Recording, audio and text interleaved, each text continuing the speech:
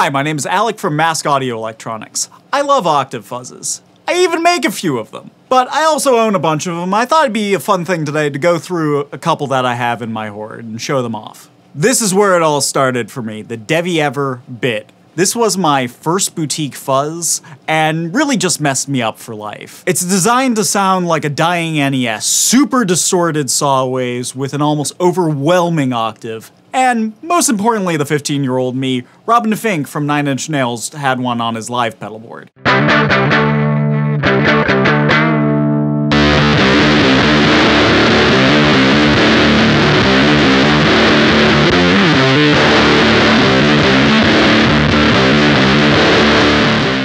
While it's not the best Devi Ever Octave Fuzz, that would be the vintage Fuzzmaster, it is the one nearest and dearest to my heart.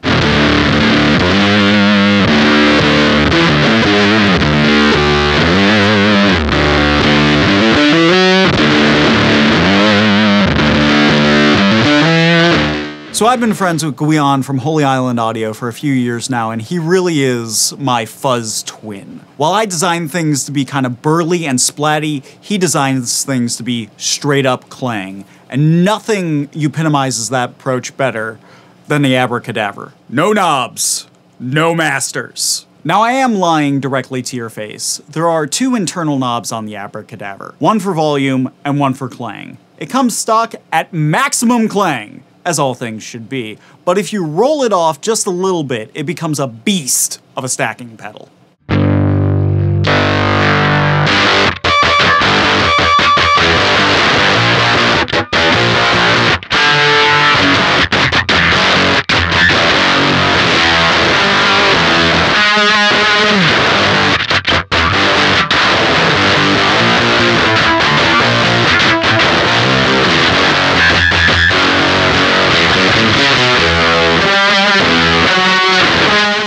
And if you want more Mask Audio and Holy Island Audio, we did collaborate together on this Stop Fuzz a few years ago.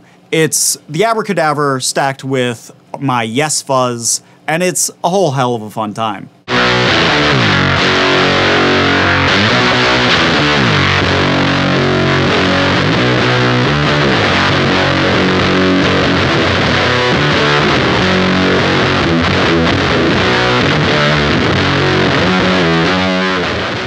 You thought we were done with no-knob pedals? Oh, my child, how wrong you are. Let me tell you about the Grumble Scuzz. This is a clone of the Union Tube and Transistor Bumble Fuzz that was gifted to me as a graduation present from Dave at FX Layouts. Thanks, Dave. Its lineage derives from the K Fuzz, which in itself is a stripped-down super fuzz that was housed in this giant orange wah enclosure that, as you rock the treadle, it would actually move the typical super fuzz tone control.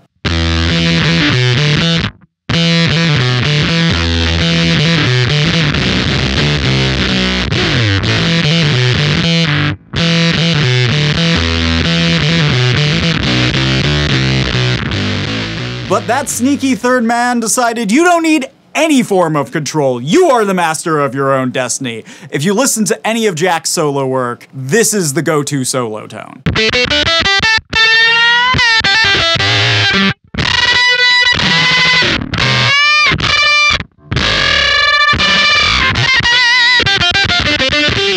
Next up, the Collector Effector's Moonwolf. While I mostly associate him with Mojo Fuzzes in the tone bender vein of things, Pat from Collector Effectors also makes this beast of a fuzz. It's based on the very rare G.S. Wiley Moonrock, which is what would happen if a Octavia and Ampeg scrambler got in a car crash. It's got two controls up here, volume and swell. Volume does what you think it does. Swell has this really cool swell effect that kind of overwhelms the transistors, and it takes a second for it to come back in. It's really musical.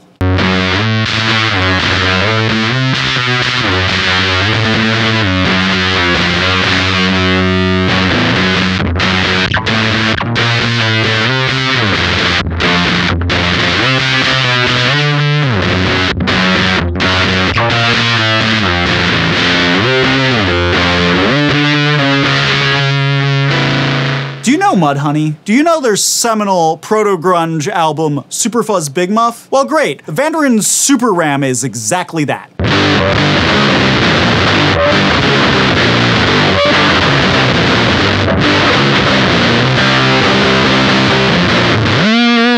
The Super Ram is a Frankenstein of different parts of a Ram's Head Big Muff and a Super Fuzz to create this really fun mixture of the two. The octave and gate controls are really interactive with each other and are at the heart of how you can adjust this pedal and kind of morph between its two sounds.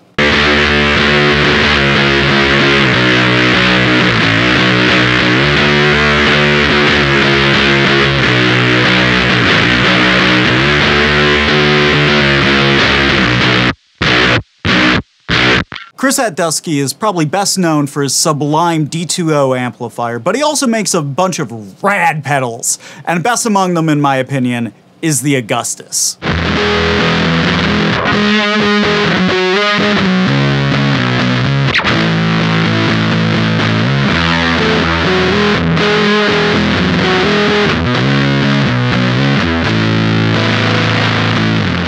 Its octave is very unique in the fact that it's super clean for an analog octave and tracks very well up and down the neck. You can crank this thing up and get it really nasty, but one of my favorite things is to turn the meat control almost all the way down to get this kind of clanky, spitty fuzz.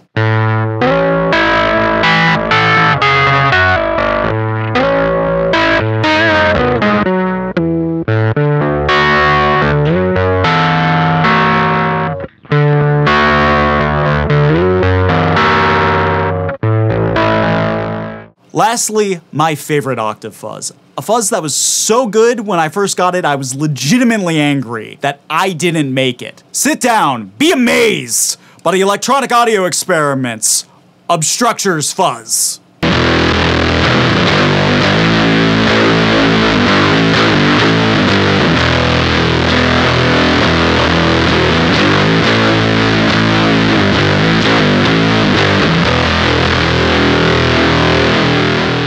It is a perfect fuzz. Every slider gives you more. The weight control goes from your standard guitar tone to just way too much bass.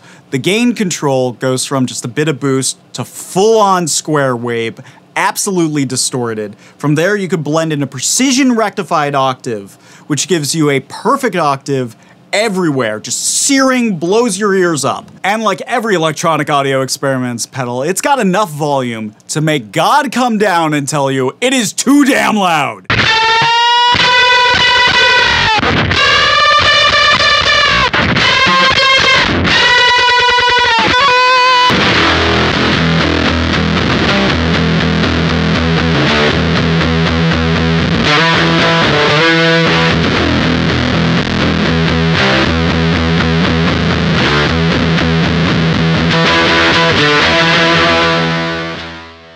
And that's it for today. Please leave a comment below, tell me what octave fuzzes I should be checking out, and maybe we'll do this again sometime. Please subscribe to the channel, and we'll see you in the next one. And dearest to my heart. Let's try that one again. And then the Curb Your Enthusiasm theme plays. Just shot of my stressed face, shot of pedal in air.